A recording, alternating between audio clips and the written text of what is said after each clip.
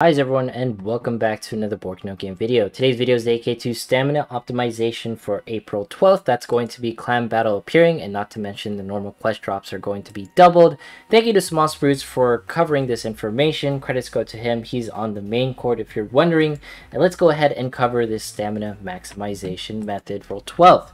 Now when it comes to this information, the suggestion is to be at level 88 cap. If you are not at level 88, don't sweat it. You pretty much just get less stamina. The goal is to have 999 stamina by the end of all of this, right? Alright, so pretty much one of the first things that we got to cover are why is it level 88? Because you want to be max leveled for pretty much your guild house furniture, and you want all three dungeon stamina statues. So what am I pretty much referencing right here? So if you go into the guild house, you pretty much have like the statues that give you stamina. That's the point that I'm pretty much trying to cover here. So this is the snack table that gives stamina. This is the sheer cliffs, very hard mode. This is going to be deep wood fruit. This is hard mode. And then we have the cloudwood top or meat that comes from normal mode, right? So all these things put together will give you 312 stamina. Note here that there is going to be stamina that pretty much goes into your presence box only after you hit the max stamina limit. So you guys are probably wondering, Bork, what is the max stamina limit that you can acquire? So let's go ahead and go back to the home page and talk about a few things. You can have up to 999 stamina on your bar right here. That is the max amount of stamina possible. So knowing that we have 999 stamina, that is max right there, you will be able to put your extra stamina within the presence box. Alright, so what are the stamina items that we pretty much want to put in our presence box? It's going to be leaving a like to your guildmate, leveling up, and your guild house. So pretty much that 312 stamina, it will be going into this presence box that we are showing right now. Not to mention there's unboxable stamina, so stamina that you instantly get, which is pretty much doing jewel refreshes, daily stamina quests. By the way, these daily stamina quests, they can go into that box as well. Just note that everything that goes into this presence box, it pretty much has a 24-hour lifespan. So when you pretty much claim it, make sure to claim it within the next 24 hours. And by the way, stamina refresh with jewels, this is pretty much the way it works. You get 120 stamina for 40 jewels upon the first 3 refreshes. Alright, go ahead and cover the dates and what we need to do. So on April 9th, you can pretty much skip this if you don't really care, but this is just to min-max stamina. You're pretty much going to claim your stamina at 11 UTC, 11 p.m. or 12:59 UTC. Pretty much for me, that's going to be 4 a.m. PST or 5 a.m. PST. That's the times I want to claim, because 6 a.m. PST is going to be reset for me. Time converters down below, all that stuff. April 10th, let's go ahead and keep this simple, alright? So you can spend stamina, you can do whatever you need to do. The important part is here, the claims, alright? Before reset, before we go into April 11th, pretty much we're going to be claiming the 3 refreshes. So we're going to do 3 jewel refreshes for that day. So we're going to have more stamina, right? And then we're also going to have the 200 daily stamina that we're also going to be claiming, because we get that every single day. So you're going to get 360 stamina from the jewel refreshes, and then you're also going to get the 200 stamina from the quest modes, right? And then we're going to have 70 to 79 natural stamina. If you put all of this together, you're going to be left with pretty much 630 to 639 stamina for the end of the day on April 10th at 5 a.m. or 4 a.m. PST, whenever you decide to do all this stuff, alright? You can still spend stamina so long as you have the end goal of having 630 to 639 stamina by the end of the day on April 10th. That is the main goal of April 10th, okay? And then jumping into April 11th, the main goal is to have 999 stamina. So how do we get that? One of the first things that you're going to be doing is you're going to be doing 3 refreshes upon jumping into April 11th. So that pretty much gives you 999 stamina, because we had the 630 from before and 360 walking in today, alright? So knowing all of this, we have 999 stamina. Technically, the rest of the stamina that we get for the rest of the day will be going into the presence box, alright? After reset, alright, at 13:05, so a little bit of time has passed. This is just because of the fact that you don't want to instantly claim your stamina, because let's say you wake up a little bit late on April 12th and you forget to claim the stamina. You kind of boned yourself in that situation, so the stamina within your presence box will pretty much expire. So you don't want your stamina to expire because you woke up like a minute or 2 late, right? That's going to break your heart and everything's going to sort of fall apart. But let's go ahead and jump right into the information. So player level cap is going to increase from 88 to 93 on April 11th. What you want to do is do a mission, whichever mission that you want to do to increase your level to 89. And then your extra 147 stamina, because you're going to get 147 stamina going from 88 to 89, will go into the presence box. You're going to claim the stamina from April 10th guild house, alright? You're going to claim it, and it's going to go into your presence box. I want to make that very clear. The stamina that's in your guild house is technically 24 hours old, and it's technically from April 10th, alright? And that will go into your presence box. And then you will also leave a like to a clan member. That way you get that 10 stamina going into the presence box, alright? Next thing that you're going to be doing is you're going to be just spending your stamina as much as you need to in order to stay within the limits of having 999 stamina at the end of the day. Do whatever you need to do spending stamina wise, so long as you have this number at the end of the day on April 11th, alright?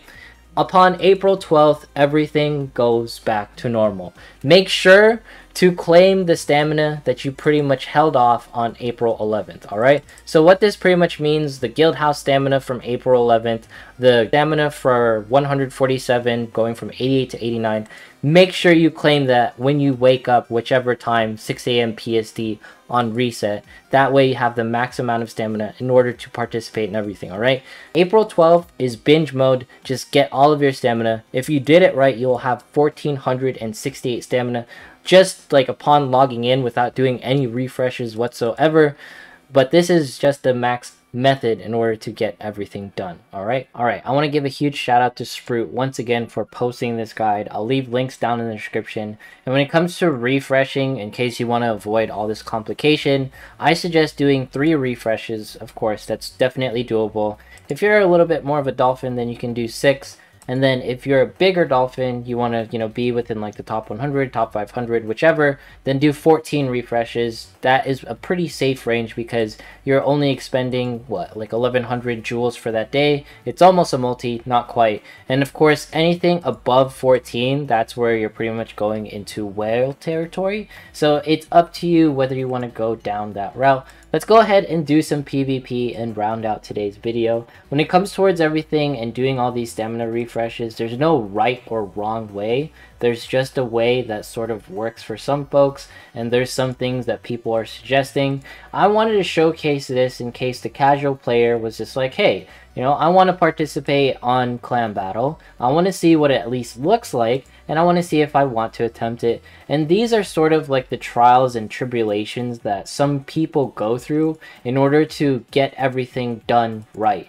Because it's not always straightforward or easy to quite understand what is going to be happening with everything, because information is always sort of fluctuating. With this like stamina refresh, Google spreadsheet, it's in the to be announced section. It just makes it easier to sort of understand the mindset, and you can apply like this stamina-esque like refresh results thing, 999, whatever you want to call it, to any situation where there's a new event appearing and you want to have as much stamina as possible when you walk into the event. Then you can do all of these methods. This is a very repeatable thing. I'll probably remake this guide in case clan battle number 4 is something similar where we get normal quest drops, double, like all these things. That way we can get the max amount of stamina walking into that situation so we can level up as soon as possible. Of course, like ideal way was to have like the player level not coincide with like the double drop rates and gear drops and everything like that.